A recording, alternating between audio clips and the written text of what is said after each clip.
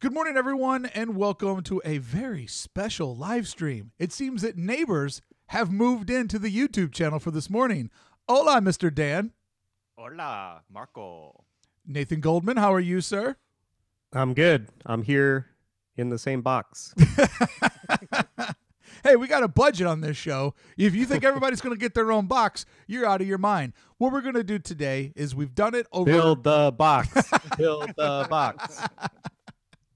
Hey, we've got an emergency, and we need to get that third box. So we're going to go ahead and do whatever we can to get that third box. Hey, Brandon Garrett, how are you, buddy? So here's what we're going to do today. Like insane people, we've been watching process videos over the radio. Today we thought, what if the audience could actually see the video that we're looking at? So we're going to look at a process video the DKNG did. Everybody loves the process porn from the DKNG studios.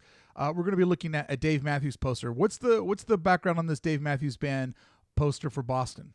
Wait, before we jump into this, should we make sure everyone's private browsing? I feel like we're into some real shit here.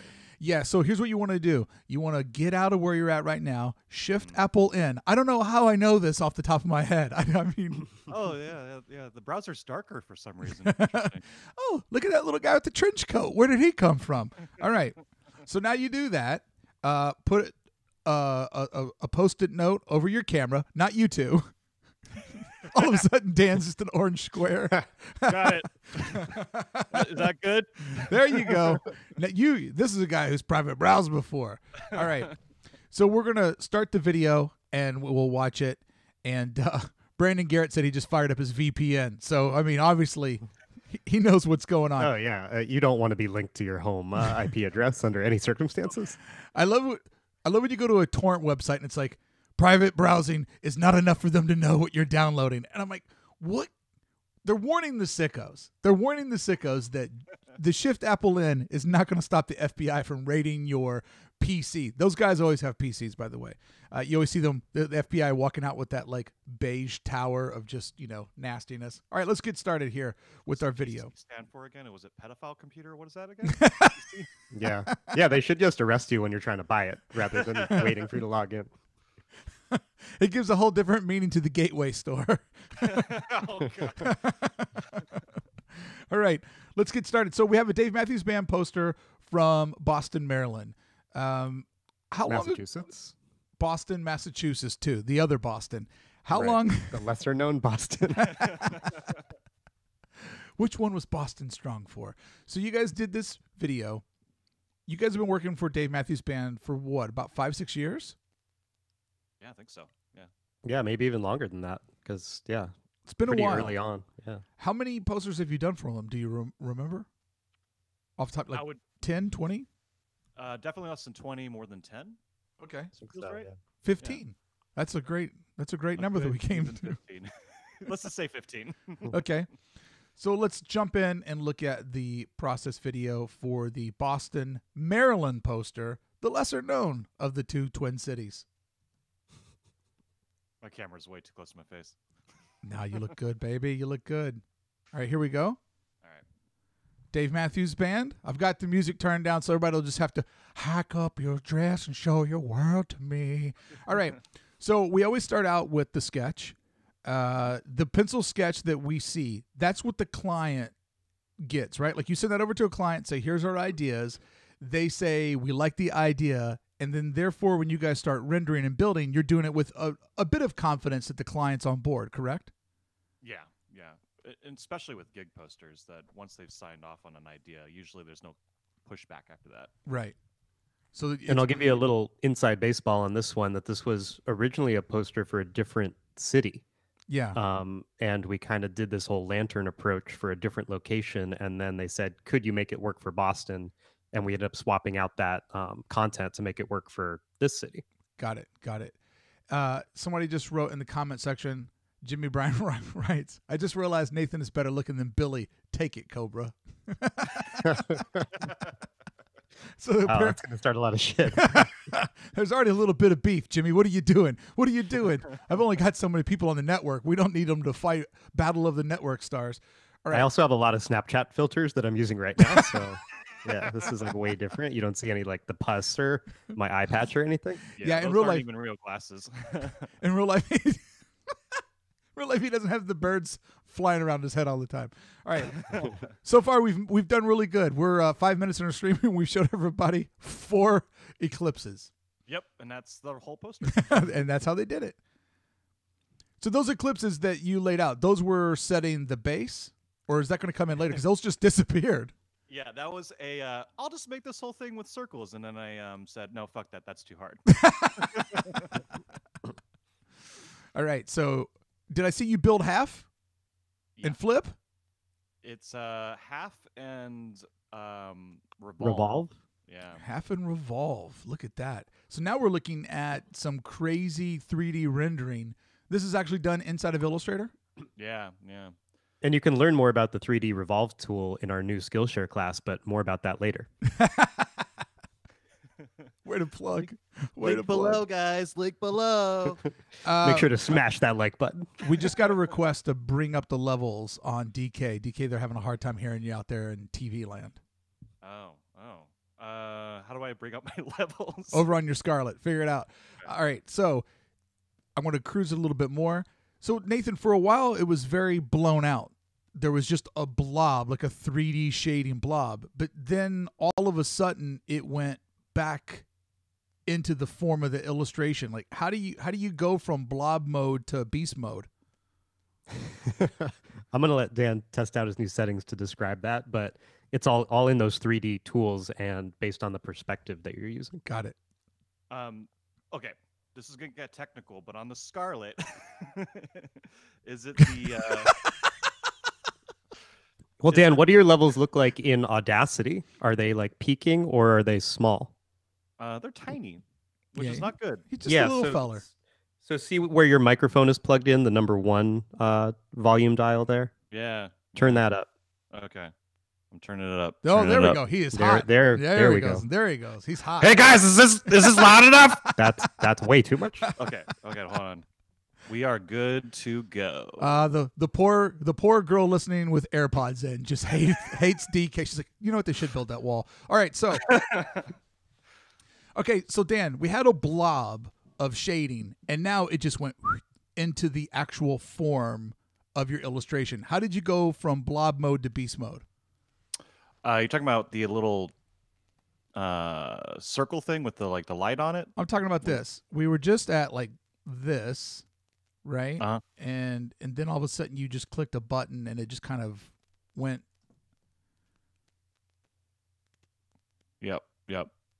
So just like there, it's all spun out, and then the next thing you Yep. know, I looked at it and we're back to our form. Is that you just working on the 3D rendering?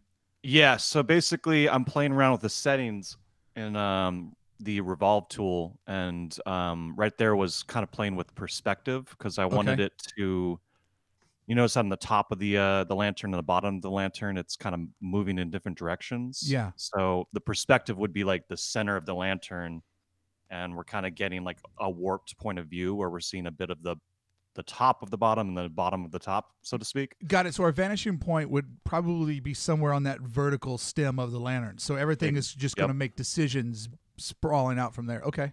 Yep. Yeah. So that's basically trying to match it to what our intentions were with the sketch as much as possible. Got it. All right, let's continue on.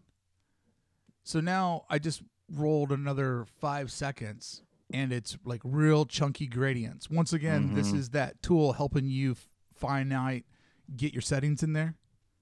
Yeah. So you can like break down how many steps are going to be involved in terms of like lighting. So like that's like pretty chunky. Whereas you can go super smooth and it would look like, you're playing with clay. But this is kind of a good indication of figuring out where the light would be and how I would break it up. But shortly after this, I decided that I'm not going to really use too much of this program other than just like the main shape that was made. Got it. So now we have a rectangle box over the right-hand side. Are you getting ready to clip some stuff here? So I found out that after doing this, it's not quite perfectly symmetrical. So I cut it in half again after it's been rendered and then do the Billy flip. The Billy flip. Chris knows where the art writes in. I love my lamps chunky. This is for you, Chris. Don't worry, we've got the chunkiest lamps in the game. All right, so the first color palette I see is a navy, a goldenrod, sort of a lighter blue, and a white. Is that I just need some different colors to differentiate things, or are you already thinking this is going to be what goes out to the printer? Yeah. I mean, I'm trying to keep it down to like 3 colors. Yeah. Maybe 4 max. So one of those colors is going to represent paper. Either this is going to be a flood of blue or it's going to be on blue paper. So this is kind of just a starting point to be like, okay, I like to work with something warm, something cool, something neutral, and then they'll change from there. But this is kind of a starting point, which ironically kind of ended up being the end point anyway. Okay, cool. I used to do a lot of illustration just in like red, white, black, and gray, so I could easily see the different pieces and then worry about finessing color schemes later. So I didn't know if, because these colors seem sort of harsh and basic now, but I forget how much you're going to render them and just lay them on top of each other, over one another, and really sort of use like the best parts of each. Yeah. So basically, the way we usually start is pretty much primary. Got it. Usually there'll be like a red, a yellow, and a blue. Got it. And if you think about how much halftoning we might end up with something like this, you're probably never going to see the pure color in any type of large flood of ink. It's going to be like taking that yellow and just stippling it to make the glow of a flame or something. So it's a little counterintuitive that sometimes you need to use super saturated colors because we know it's going to get knocked down by like 50% when it's just dots in the end. Right. Enon Avatar writes in, so DKNG is just a happy Billy on steroids after he saw that you guys do the Billy flip as well. Yeah. This just in, Southern Lawyer got a letter from Billy's attorney. Looks like you guys might have a case on flipping half a poster around. All right. So we're watching you start to just basically go through it and just pick different like vertical points. You're just kind of going through and picking your different like, I guess, the non-angular parts of the lamp. Yeah, so after you do this whole revolve thing, it does cut it up into the areas that you would see in that preview, but I made it all one color so that I can like pick and choose what I'm going to be working with. Yeah. So I'm uniting the facades. Got it. Like there's a front facade like right there that needs to be united with its right side, and I'm just turning it into one shape at that point. When I went to art school in Kentucky, we called these fake-aids. Moving on. Fake aids. See a little bit. All right, so we just saw you sort of work the light in the base. Yep. And that's that harsh yellow color, but it's now gradient out and doesn't look so harsh, as Nathan was just explaining why you go with the color that harsh and why we don't see it that way. Yeah, I mean, even with what you're looking at, you're not going to see any solid yellow. Even in the center there, it's just going to be like bigger dots at some point. Got it. And then the lime green is just to sort of give you an indication of where you're working at? Yeah. That's when I'm like, I can't see what I'm doing. This will be able to like differentiate what I'm looking at. And somewhere a Seahawks fan heart just broke. Oh, he's making a Seahawks lamp. No, just using your shitty color to see where he's at. As much as I don't know about sports, I think that's Seattle. Are we talking about Seattle? You got it when you were my mark on the guess the name of the football team game that I played with you. Yeah, I was super helpful.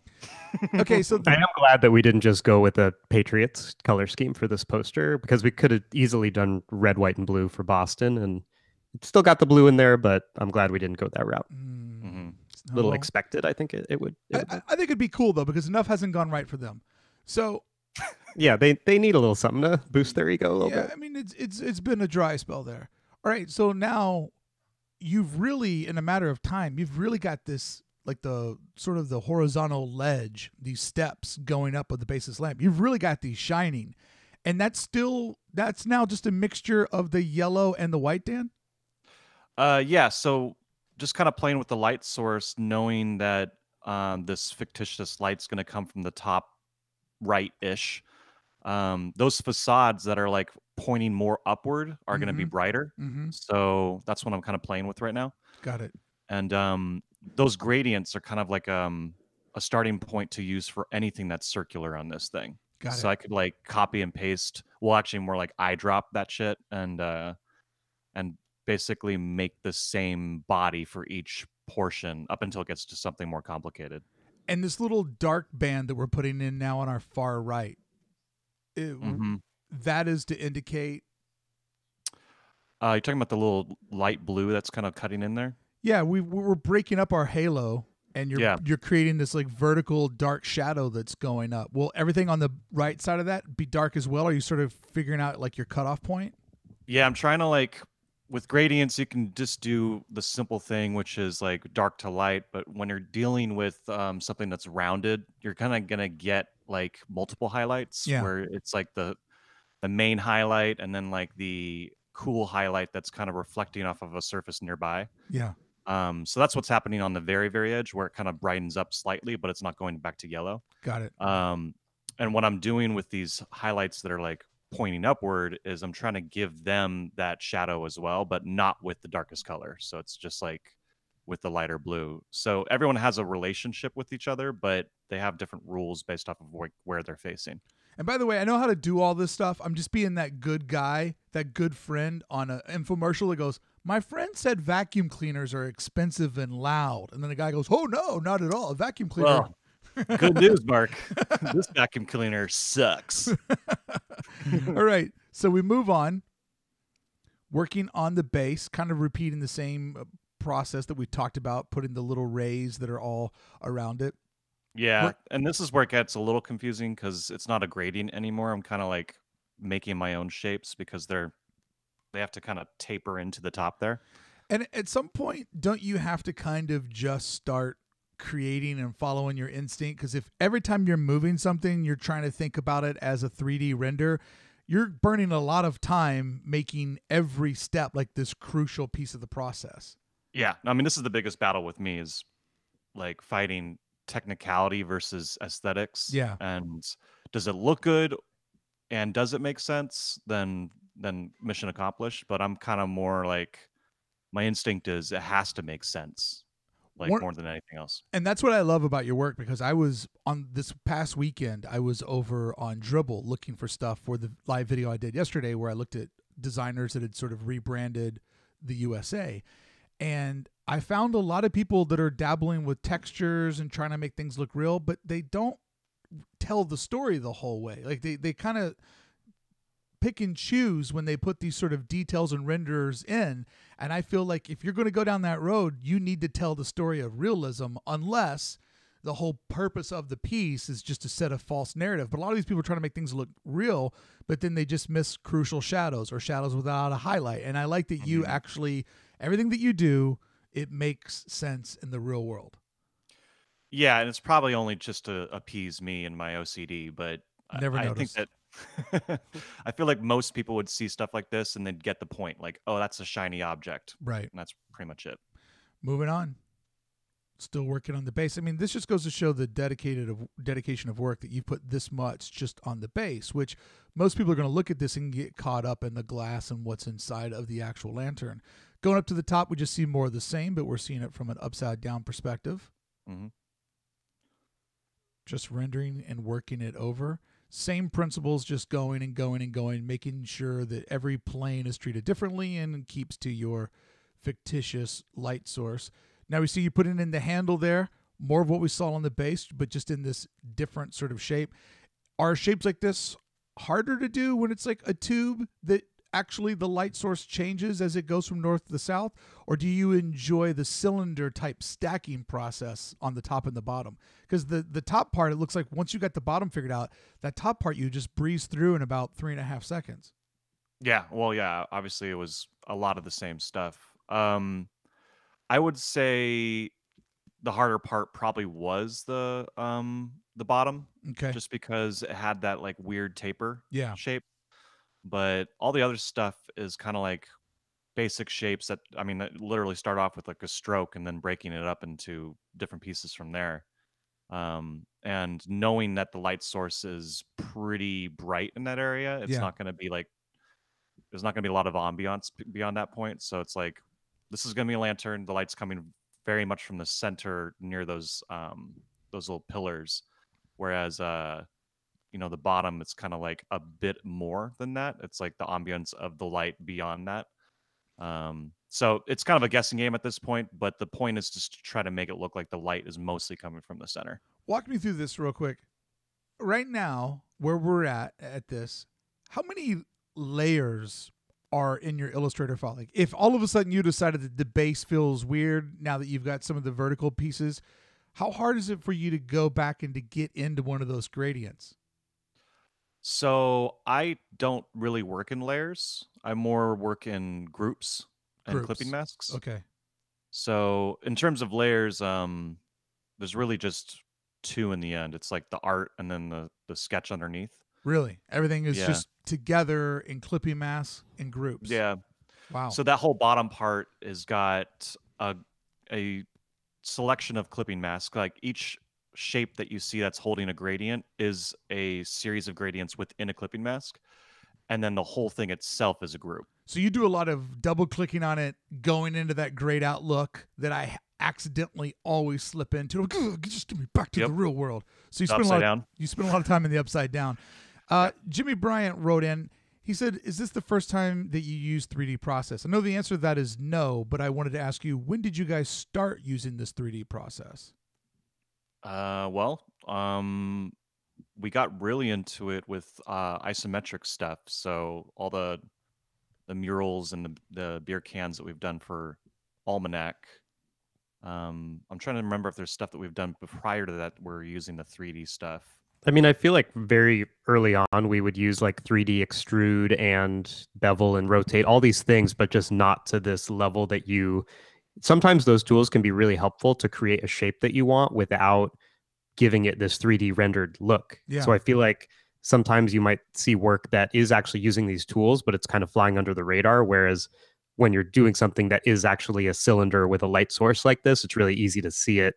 So yeah, I mean, it's been, those tools have been in Illustrator for many years now. So I think we've kind of used them since the beginning, but perhaps as our style evolved in the last few years to be a little bit more of that DKNG HD kind of look, maybe it started being more obvious that it was there. Got it. And by the way, over on Skillshare today, you can go take the new DKNG class that just dropped yesterday, which is where they show you how to do the isometric drawings. So even if you don't want to do the isometric illustrations, it would give you the ability to learn those tools to then, as we're seeing, they're not huge fans of always doing that style, but some of the things they learn through that process is being implemented in various other designs. So always good to know how all the tools work in your Illustrator bar.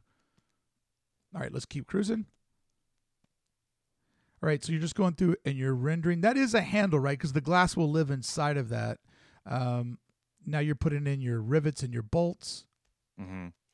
It's kind of the side structure, I guess. I guess you could hold it, but there is going to be an additional top handle as well. The top handle, right. So I guess it's kind of a thing so that the glass doesn't easily break if you fall it over and then create a barn fire like they always had on Little House on the Prairie. Yeah. They burned. We're actually in talks with Southern Lawyer about it. We can't talk about barn fires, actually. He said not to talk about it. Let's not go there. All right, so now we have some speckled tone texture. An image of some sort of like stone or countertop surface. And Dan, you're going to take this and implement it in where? Just over the whole thing? Yeah, so this is another clipping mask. I know at this point that this metal area is not going to really change too much. So I'm now starting to add in texture. So everything I've made, I basically cut it up into one piece and made it one shape and threw in a texture as like representing the blue, which is actually kind of more representing holes and everything because it's going to be on blue paper. Right. And that texture that we saw, it's just laying flat over everything. But because you fooled us into creating all the shadows and the indentations and the vertical pieces and the horizontal pieces and the curves, it's making our eyes feel as if all of that metal has sort of a, been sitting out in the woods too long, rusted vibe to it. Yeah, so you can make something 3D just with like gradients and color, but the second you throw over a flat texture, it already has that three-dimensional look anyway. So it kind of makes the look of like you're wrapping texture on top of it, but technically it's just a flat texture. Because if you had to go back through each and every piece and render texture over it in the curvatures, it wouldn't be worth doing it. No, I mean, everything that we do is about time efficiency and how can we make it look like what we want as quickly as possible. So this is one of those techniques. And you can do that in those 3D tools. You can add you can map an image onto each thing that's 3D rendered. But yeah, I mean, in this case, because it's kind of like if you take the time to do your 3D rendering nicely, then you can get away with stuff like dropping the texture on and find those efficiencies. Whereas perhaps if this wasn't as 3D looking from the beginning, the texture's not going to fix it. So it's kind of one of those lessons of like, make sure it looks good in its bare form before you start adding on top of it, because you can't necessarily fix it with like additional layers and things. I think about Dan's love of efficiency, and it was the day before Thanksgiving. I was at his mom and dad's house in San Diego, and I was showing him how I upload the episodes every day for AID. And I was like, I go here, I make this file, and do this. And he just goes, this is wildly inefficient. This is way too many steps. This is way too many steps. And every night when I'm sitting here doing it, I just hear you like a little blue hologram, Obi-Wan Kenobi going, it's too many steps. Yeah, that kind of stuff bothers me a lot, and it's probably a problem of mine. All right, so we saw that you did put in a second additional texture in the shadow. So that obviously that's a different surface, that's a different texture, correct? Yeah, because if you put like a flat texture on a surface that's like horizontally moving away from you at a very steep angle, it starts to look too flat. So this was a different kind of texture to make it look like ground more rather than like metal. And to lead your eye into the subject matter. Exactly. Got it. Okay. We're cruising, putting that little handle on there, building up this sort of that nice bell-shaped handle where you would carry it. Working it over. All right, now we're getting into glass land. A lot of people showed up for the glass. All right, so on the glass, a couple of obvious things I see.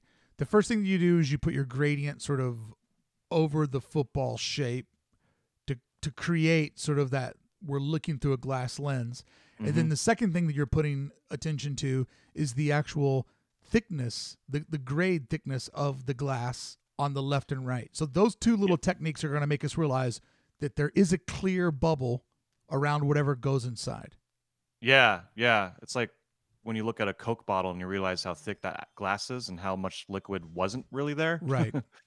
Actually, I have a question for you on that, Dan. Like when you're making that thick look of the glass there, is that something that you just saw in your mind's eye and you were like, I know this is what the glass bulb is going to look like, I'm doing it? Or were you looking at reference, or was there some trial and error being like, it doesn't look like glass, it needs more thickness in these areas? Or like, what was your mindset going into that? So, when we hang out and you may notice I'm just kind of like staring off into the distance and like not involved with anyone. Always. Yeah. And I'm like, Dan, I'm trying to tell you, I need you to take me to the hospital right now. And you're like, let me look at this Coke bottle. I'm usually staring at the bevel of glass, like understanding how that light works. Yeah. No, it's just something I remember seeing. And like when I'm not on the computer, I'm kind of like looking at real life IRL shit and like, oh, that's how it really looks. and then that kind of like gets applied into this, but I'm not like sitting in front of reference at that point. I'm more just kind of remembering what I saw in the past. Live chat wise guy Jimmy Bryant goes, in regards to Nathan's question, ask a guy who's looking through glass. Shots fired on NG wearing glasses. All right, let's keep cruising. So now we see you put the ray in. So that ray is actually placed behind the lantern. Yeah. To create a sense of depth and that there's light coming out. Does that ray touch up to the edge? Is there any sort of like hard halo around things? No, it's just sitting behind it. Okay. So as you can see, like obviously I'm not making this glass clear right now because I'm going to throw stuff in there and I want to prioritize that before I start dealing with light beyond that. Got it. But I know that whatever's going to be in there, it's going to be making some sort of ambient light. So might as well see what that looks like and get it placed now. And it might change. I think it does. But it's just a way of kind of like putting in things I know will be there in the future. Just might as well get it done. All right. Now the live chat is making cataract jokes. And I think it's real cool that you guys make fun of the handicap, okay? It's real cool that you make fun of my handicap and you make fun of my cataract. And yes, my lamp would have broken glass around it. The doctor said, life to you looks like you're looking through a broken windshield. Oh, it's amazing to be poor in America. God bless healthcare that none of us have. All right. I don't know if this is the time for it, but I would like an update on the cataract kid. Where you, when are you going to get surgery? What's the plan? Are you going for the short lens or the long lens? It's a whole. We'll know more after I go see a doctor on February 28th. I will say this, that the emergency in this country is definitely our southern border and not our health care. All right, so now we're putting a cylinder. We're building the lighthouse inside of the lamp. Curious to me that this part's done last. So is it basically you want to know that the lamp idea works and you want to exactly know how much real estate you have to build this illustration? Because it seems to me a bold move of you got this whole lamp, but the selling point is what's inside of it. And then you do that last with a limited amount of real estate. Yeah, I mean, I wish I could just come up with a general rule of how I would usually do this. They just wrote, build the wall in Mark's eye.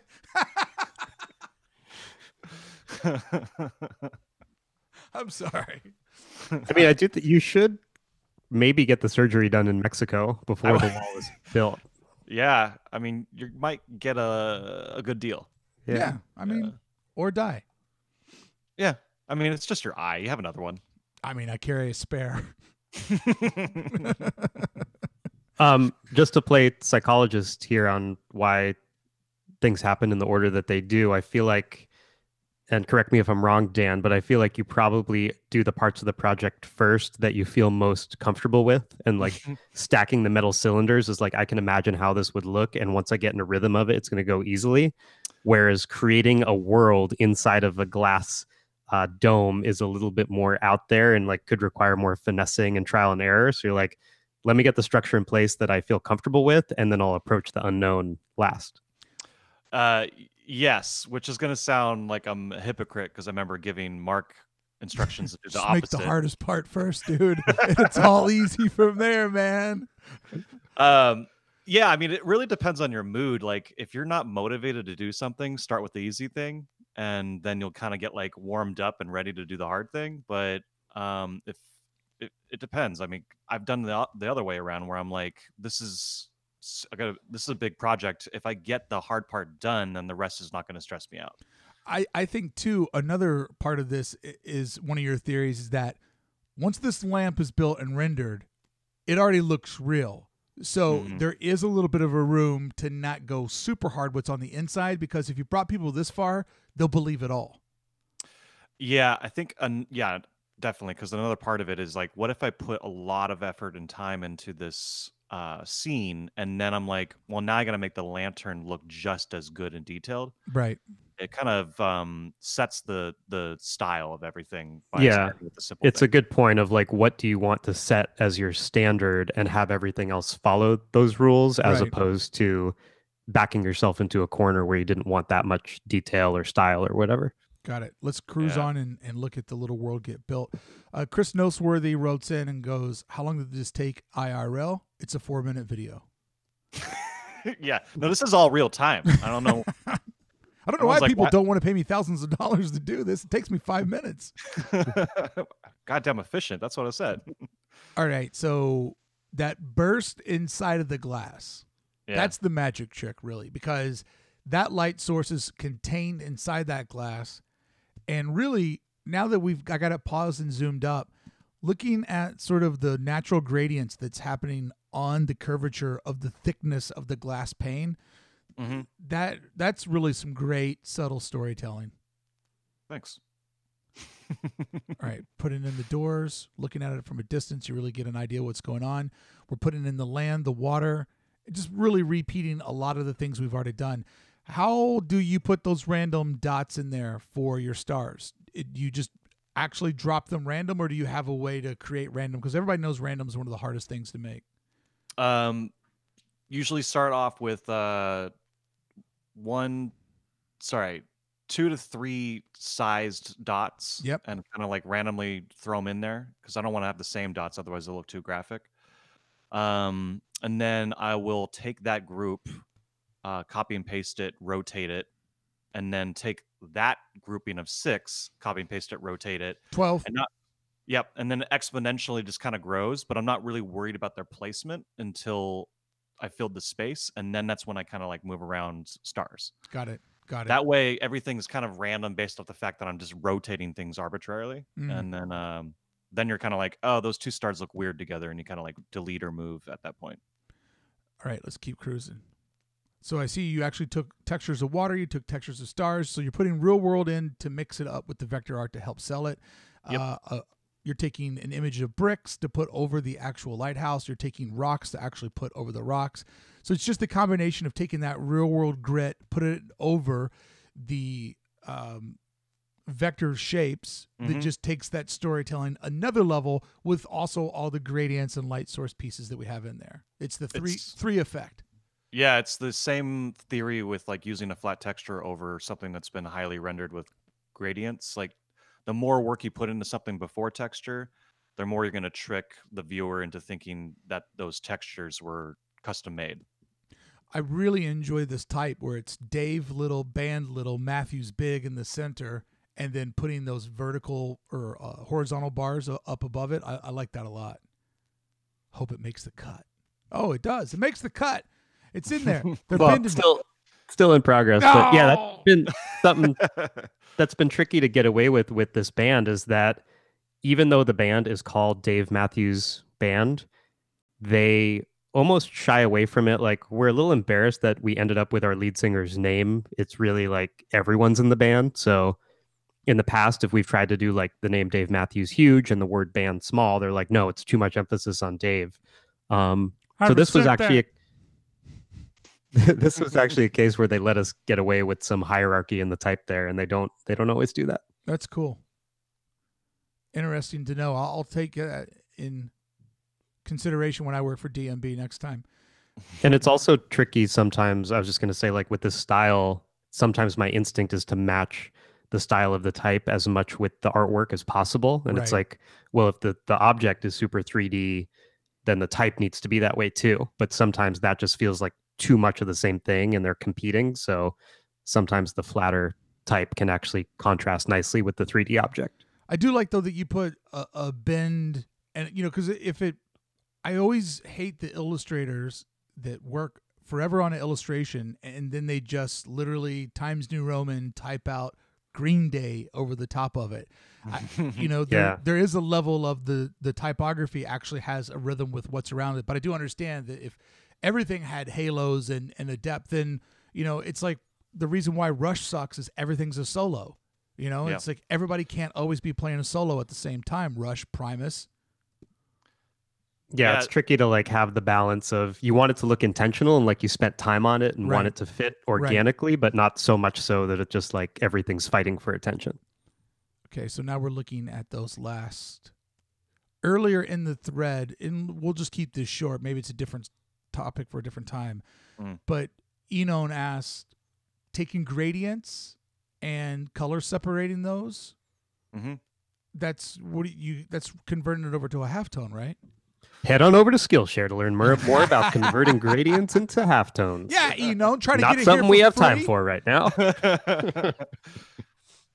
Yeah. It's this is where people ask a lot of questions because it's like, oh, it's all dots all of a sudden, but it's there's a whole Photoshop step in the separation process that we do to render it all, and it's not too complicated. It's just once you have everything layered out, you rip it basically through a halftone filter. Awesome. And I guess another good way to think about gradients that we often use is the gradient isn't just going from one color to another. It's going from a full opacity of a color down to 0. So if you think about, let's say, like a yellow and a blue overlapping in the middle, your yellow separation would essentially go from yellow to a transparent gradient in the middle, and then the blue would do the opposite, blue to transparent. Yeah. So when those two separations hit each other, you get the transition, but essentially you can kind of work backwards in your separations, taking everything that's not that color and making it transparent. That's like a super simplified way to try to describe it that might not totally make sense, but it's kind of this process of elimination of just removing the color that you don't need from that separation layer. Got it. Yeah. And he asks, so you actually create separate gradients for each color, which, you have. Each color has to be on its own journey so that you can convert it, and then before they all print out. Actually, where you have it right now is a good thing to bring up because, this is only 3 colors. Oh, got to move my car for street sweeping. Just kidding. So he pays for that shit, no problem. Yeah, I got a guy. So there's he actually has him park it on the illegal side just so he has more room for his car. I'm so loaded that I just get the ticket and I'm like, whatever. So the process of how this is layered is navy paper, then the light blue, then the yellow, then the white. And that's typically how we would do things that's on darker paper. And it's the opposite for lighter paper. Because you're going to get the brighter colors, the more layered they are on top of other colors. So what we're seeing there is like on that gradient of that cylinder, the darkest areas are representing just holes poking through. And then we have blue. And there's actually blue basically behind all elements of yellow, if that makes sense. It's like holding it so that it gets as bright as possible. Right, so that there's something for it to grip onto when it goes down. Yeah, so it's not like yellow's hitting onto paper itself. It's actually hitting onto, more likely, another blue gradient. So it's kind of like gradient on gradient. Right. And that's how I build it. So it's like multiple layers of gradients rather than one gradient that needs to be broken up. If you were just to print yellow on a dark paper like this, you wouldn't really get much of anything. Yeah, it would actually turn into like a greenish poopy mess. Yeah. So and then white obviously being the last, it technically anything that has white actually has like more likely blue and yellow underneath that. So like it's super bright. Right. I do love that you guys decided to put the type behind the handle. I'm always a sucker for that type of layering because technically it doesn't make sense the text would be there. So always working on that relationship between the copy and the final illustration always just makes things feel smarter. We call that magazine style. Oh, yeah. You know what? You know it's Rolling Stone. All you got to do is see the R, and if Slash's top hat's in the way, you know where you're at, baby. Mm-hmm. Exactly. Like, how much do you want to cover up? And there we go. There's the final pan and scan. We see the December 7th. Oh, it's the day before my birthday. Look, it's the day before my birthday. It's when John Lennon was murdered. We should buy this. All right. So then we see the text going around the cylinder there, and everything has a place. Everything fits in nicely in this bad boy. Yeah, it's nice to keep things compartmentalized. Compartmentalized. There it is. Compartmentalized. We did it. We broke it down. Remember that you can go over to Skillshare.com/adventure or adventures. One of those two is my code, and you'll get a couple of free months.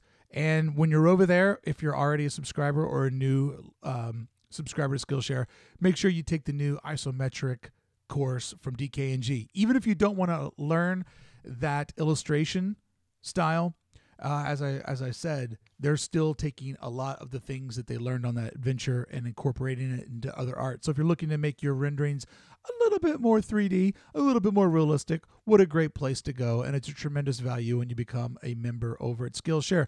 For those of you that hung out with us live over on YouTube, thank you so much for having fun with us. Making comparisons between these guys and the Cobra, trying to get an AID feud going. And thanks a lot for making fun of me for being handicapped. I really appreciate that. I'd like to point out in over 910 episodes, I've never made fun of anyone. So, oh yeah, for sure, no one. It's true. Yeah, it's all cupcakes and rainbows every episode. Yeah, so this is really a shame on my little monsters turning against me.